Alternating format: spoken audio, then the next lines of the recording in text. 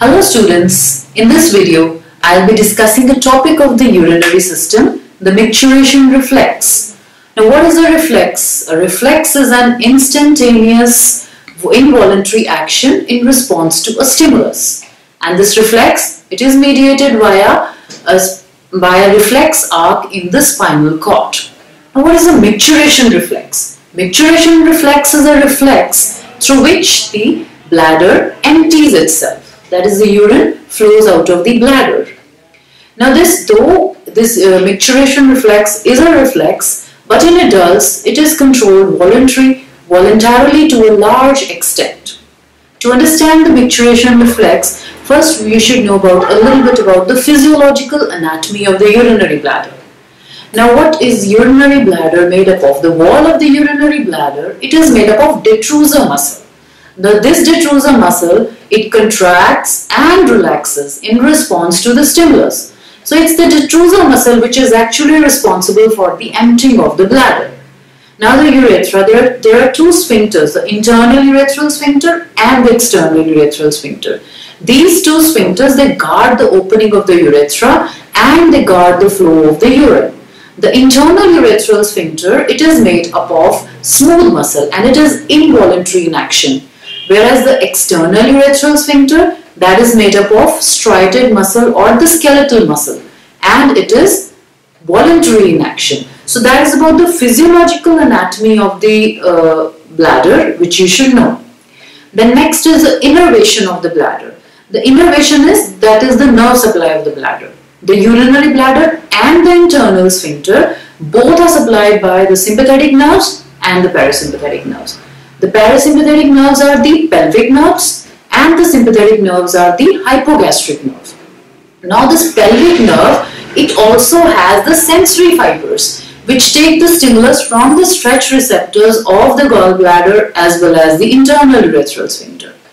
And the third part is the external urethral sphincter. Now that external urethral sphincter, it is supplied by the pudendal nerve.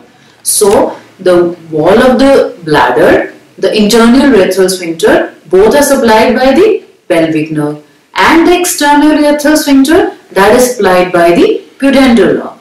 So this is about the innervation of the bladder. Now what are the characteristics of its sympathetic supply? The sympathetic supply is by the hypogastric nerve. Now what is this sympathetic supply doing? This hypogastric nerve is called nerve of filling. Why is it called nerve of filling? Because it relaxes the urine wall of the bladder, that is, it relaxes the detrusor muscle and contracts the internal urethral sphincter. That is why it is responsible for filling of the bladder. That's why it is called the nerve of filling. I hope this is clear that hypogastric nerve is called the nerve of filling. That is, it allows the urinary bladder to fill, because at that time the internal urethral sphincter is closed and the wall of bladder is relaxed, that is, the detrusor muscle is relaxed. On the other hand, the other nerve is the pelvic nerve, which gives a parasympathetic nerve supply to the bladder. This pelvic nerve is called the nerve of micturition, and it is responsible for the outflow of the urine. How? Because it is responsible for the contraction of the detrusor muscle and opening of the external urethral sphincter. So how these nerves are going to work? Then third nerve we talked about was the pudendal nerve, which supplies the external urethral sphincter. Now what is the function of this pudendal nerve?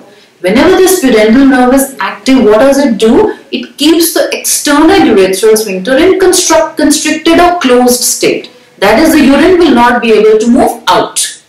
So that is the function of pudendal nerve. So at the time of micturition, this pudendal nerve is blocked. Only the external urethral sphincter opens and the urine is moved outside.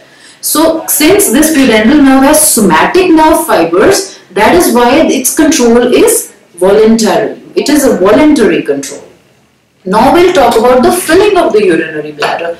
Now how the urinary bladder gets filled? It gets like drop to drop, it's getting filled. Every 10 or 20 seconds there is a peristaltic wave in the ureters which brings the urine from the kidneys to the urinary bladder. So it keeps on filling.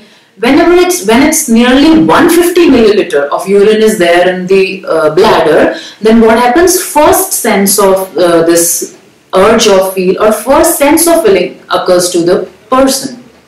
But when once it is filled to 400 ml, when the urinary bladder is filled to 400 ml, then this the stretch receptors in the wall of the urinary bladder, they get stimulated, and at this point the micturition reflex is initiated.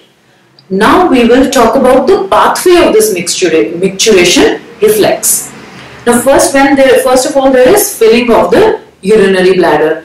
Now filling of the urinary bladder, how much filling? About 400 milliliter. What does it do? It will stimulate the stretch receptors in the wall of the bladder because the bladder is distended now.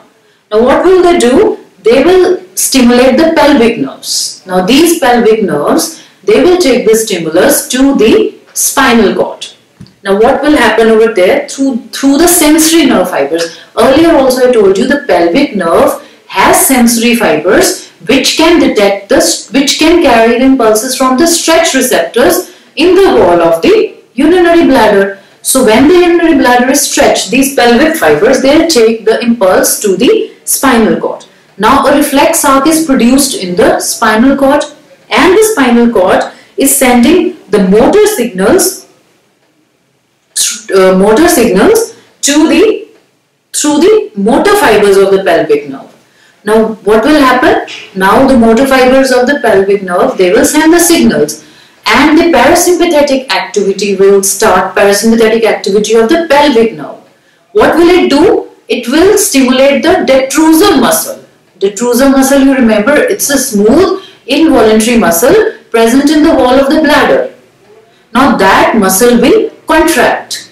The detrusor muscle will contract and the internal urethral sphincter will relax. Now the urine will pass to the proximal urethra from the urinary bladder. Now here you have to note a bit, be careful over here. The efferent impulses, now they are given to the spinal cord, and from the spinal cord they will travel to the higher centers of the brain. Through which tracts? Through the spinothalamic tracts. They will reach the higher centers of the brain. Now what are the higher centers of the brain? We have two types of higher centers of the brain. The facilitatory center and the inhibitory center. Now what is the facilitatory center? It is the pontine region and the hypothalamus.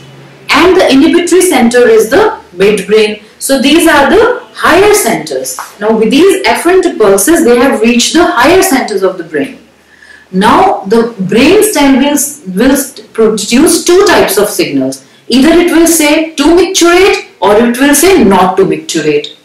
Now when the signal from the brainstem is to micturate, what will happen? The pudendal nerve is blocked. Why this nerve needs to be blocked? Because pudendal nerve is doing what? It is constricting the external urethral sphincter. Now once this pudendal nerve is blocked, the external urethral sphincter will open. It will relax and the urine will flow out. Because abhi tak what was there? Our bladder had also contracted and internal urethral sphincter is open. So urine has reached that point that whenever the external urethral sphincter will open, the urine will go out. The contraction of detrusor, how is it helping? The detrusor is contracting, it's pushing the urine downward by its contractions.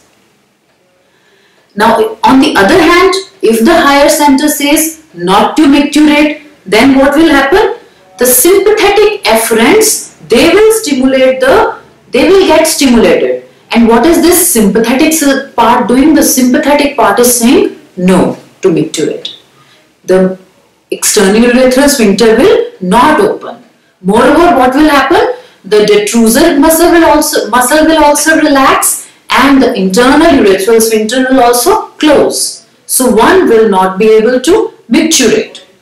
So this is all about the micturition reflex. So in the end, I'll just sum up the main things. Micturition reflex is actually what? It's a reflex. Reflex is what? It's an involuntary, instantaneous, but this is to a lot of extent controlled voluntary. voluntarily, because external urethral sphincter is a voluntary sphincter. Now, how does the things start? How it starts? It starts from the detrusor muscle. Detrusor muscle, what it does? Gets expanded. Stretch receptors get stimulated. They send the impulses to the reflex arc. Where does it stimulate? To the spinal cord. From the spinal cord comes back to where? To the detrusor and the internal urethral sphincter. Detrusor contracts, internal urethral sphincter relax and open. Now see here the point. The point is that impulses now go to the higher centers of the brain, and the higher centers of brain are controlling whether you will be micturating or not. If the higher centers of the brain want you to micturate, they will block the pudendal nerve. So, and when the pudendal nerve is blocked, the external urethral sphincter will also open and the urine will flow out. This is all about the micturition reflex. Thank you for watching this video. If you have any queries, you can ask me. My contact number will be displayed on the screen. You can ask me anytime. Thank you, students. All the best.